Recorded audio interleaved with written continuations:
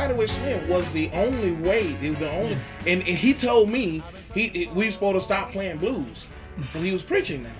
You know, but you know, he started this fire. You know, so that's when I took on Hideaway Bridges. I couldn't be Hideaway Slim because I've never been Slim. You know, I took on Hideaway, Slim the second. No, I just took on Hideaway Bridges as my blues band. So I still play the blues. I would keep playing the blues on my own. Girl, I found it in you. I was looking for someone I can hold on to, and I found it. Girl, I found it in you. But I wouldn't let my daddy know because he's a preacher now, and I know he'd get mad at me. You know, because my grandmother used to get mad at him when he go out and play blues. He would get mad. You know, she would get mad.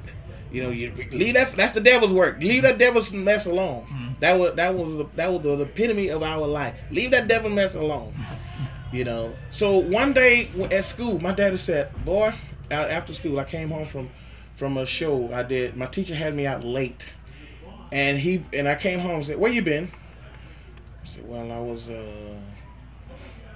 doing a show, and I was scared too. I thought he was gonna get mad, you know. He said, 'Well, what were you playing? Gospel?'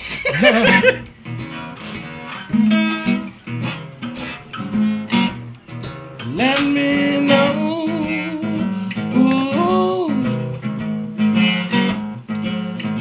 little girl, come on and let me know.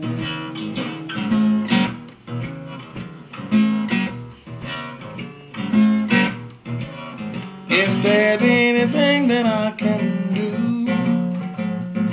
when you're feeling blue.'"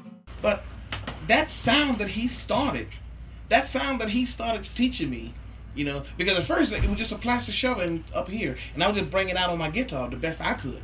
He showed me how to make a full sound, and I'll add that to that full sound, and now he showed me something else, a Jimmy Reed riff, and he showed that, and I said, "Oh, that feels good," and I added a little something to that, and that's how it started, and it kept growing. No, and because I wanted people to feel it. I want to just say, "Hey, this is a song. I'm gonna sing it. Take it or leave it. You know, I'm Eugene Hideaway Bridges." No, it was more emotional thing, emotional what I was feeling, and I know someone else was going through that, and that can relate to that, you know.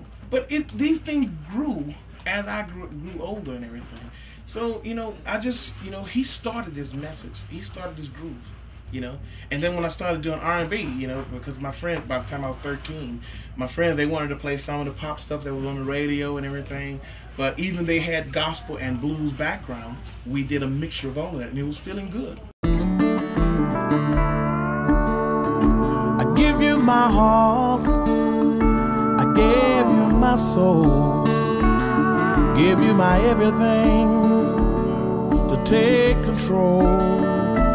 Girl, I'm all alone,